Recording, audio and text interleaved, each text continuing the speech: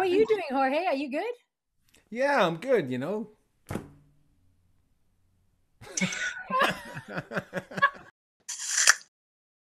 eh? Jorge, I And can't get over your shirt. Did you iron that or is that a permanent press? do you iron them? Yeah, Like I do.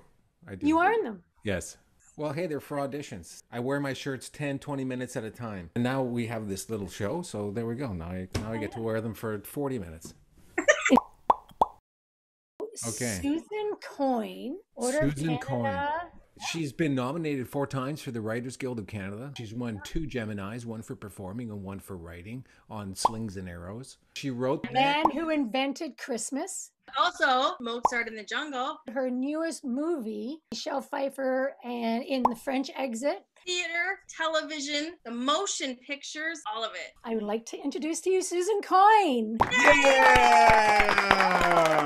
Susan Coyne. Thanks so much for doing this. Yeah. The Snak show. Or Snak, as some of us call it. I'm curious how you got into acting in the first place, because you went to the National Theatre School. It's like so many people, it's a high school teacher. Something hit me when I was doing plays where I just felt suddenly at home. I did get a degree in history, which I really enjoyed. I still had the feeling on no evidence that I should be an actor. I mean, on no evidence, because I wasn't doing it. So I auditioned for the theater school, and that was the only place I got in. That show, Slings and Arrows, is incredible. Tell us sort of how this whole thing came about. I met Tekka Crosby, and she said, "Did you ever think about writing a show about the theater?" I said, yes, even though I never had. I don't really just blab on about myself. No, I love it. Kissing. Morning, Anna. Any messages from Sanjay?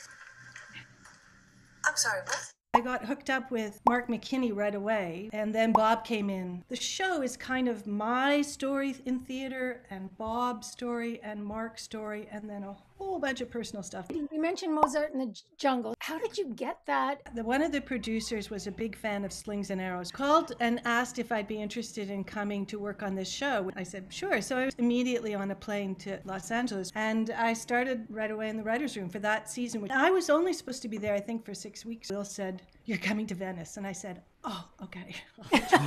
I need to talk about your Christmas movie that I just adore. And It's about a miser, and on Christmas Eve, he meets some kind of supernatural guides. Get the name right, and the character will appear. Scratch, Scrounger. Come on, Scrooge.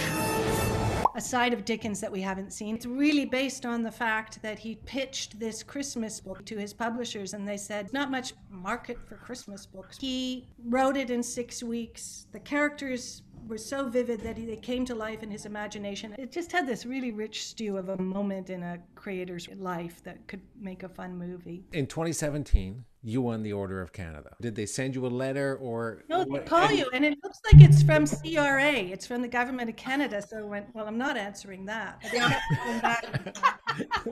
And it was a marvelous day. You're there with so many interesting people from so many walks of life, and it does make you really proud to be a Canadian. And the motto is, they desire a better country. What a fantastic thing to all get together on. Really humbling, but also really special. Thank you, Susan. oh, thank you so much.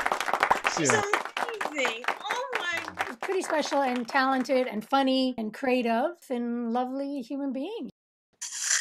Remember the olden days when they had the old monks do this lettering? What were they called? Scribes. People who were below them, what were they called? Subscribes.